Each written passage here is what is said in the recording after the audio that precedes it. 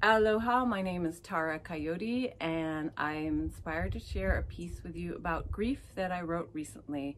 Just a little bit about myself. I've experienced a lot of grief in the last 7.5 years, with two of my closest friends dying young from cancer, many other friends dying young from cancer, and my parents just passed in the last 1.5 years. I lead grief rituals with horses, teaching equine facilitated learning along with the grief work. And part of my mission here on earth, in experiencing so much grief, I feel like is to help demystify it for people and really understand as a culture that we need to express grief, to release it, and to be healthy in our bodies. So I'm going to read a piece that I wrote last week, and I will probably cry during part of it because it's very emotionally charged, and may my tears be an inspiration for you to feel and express your grief. Today I woke up pondering how culture would be better served if we allow ourselves to feel and express grief. When my mother was pregnant with me, my grandfather died a sudden and tragic death. When I was growing up, whenever the topic of him came up, my mother would clam up and quietly start shedding tears. I did not understand as a child why the mention of a man I never met had such a profound effect on my usually stoic New England mother. My brother and I learned to be careful to not talk about him, as it would have this surprising effect on her. I also did not understand that she hadn't had a chance to properly grieve him after his death because she was pregnant with me. My mother had had 4 traumatic miscarriages before she had me. As she didn't want to lose another baby, which was embryonic me, she chose to not make the long journey from Northern California to New Hampshire to attend the funeral. It was her love for me that prevented her from grieving her beloved father with her other family members. As my own father died 1 year ago, I now properly understand the pivotally painful effect the death of a father can have upon a daughter.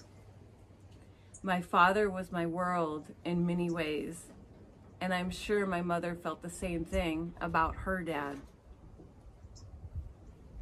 Recently, on an airplane flight, I watched the new release, A Man Called Otto, starring Tom Hanks.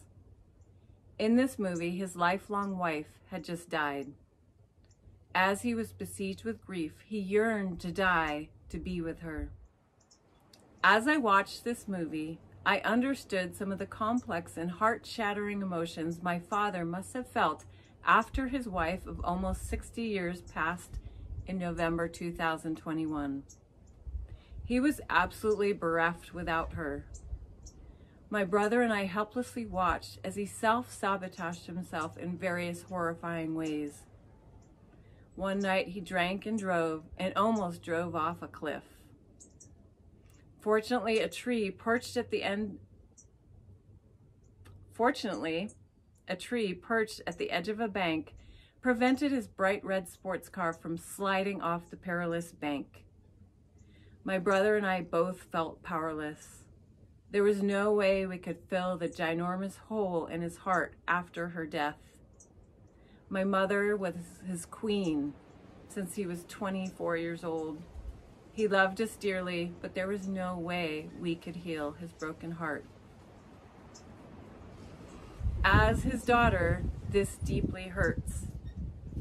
If I could have saved him, I would have. This was not his nor my destiny, though.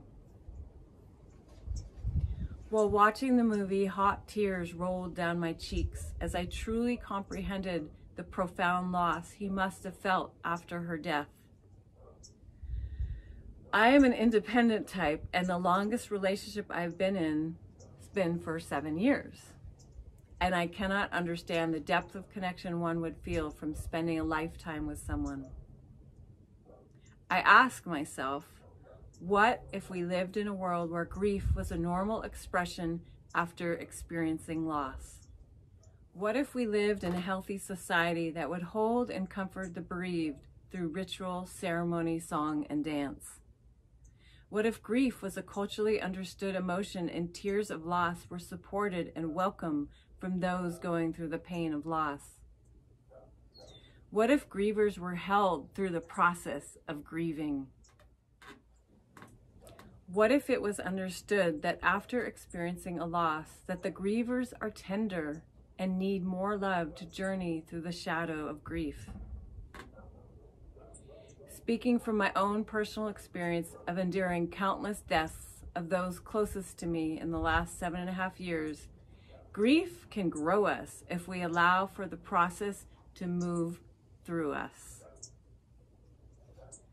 My father ended up dying tragically in March 2022, just 4 short months after the death of my mother. This was absolutely devastating to me. My dad was my world. Before he died, I didn't realize how much I shaped my world around his large, loving, and boisterous presence. He was a constant presence, so how could I understand how much he meant to me? I've been in a deep state of grief the last 1.5 years after my parents' death. I love my mother dearly, but my father was the one who was emotionally accessible to me. I mirrored him in so many ways. He was loud, big in body and expression, unpredictable, goofy, and crazy in the most wonderful ways. He drove me crazy, and I simultaneously loved him with all of my heart. He was from Kauai, Hawaii, where I live now. His bright Hawaiian shirts were a metaphor for his large Portuguese loving heart. My mother was a stable and calm one in our family. When she declined as cancer and cancer treatment slowly ravaged her body, I realized how much she held our family together. She was a solid one who patiently endured my father's occasional tempestuous moods. This year of grieving has cracked me open. I have learned once again just how grief pushes us to levels and layers that can hold exponential growth if we allow grief to move fully through us. Throughout the many deaths I have experienced of those closest to me in the last 7.5 years, I remind myself of Leonard Cohen's words. Ring the bells that still can ring. Forget your perfect offering. There is a crack in everything, and that's how the light gets in.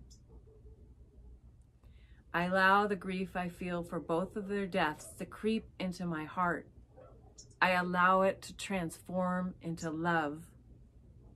I know they are still and always with me, not in body form, but as my angel spirit guides, helping to lead me through my life.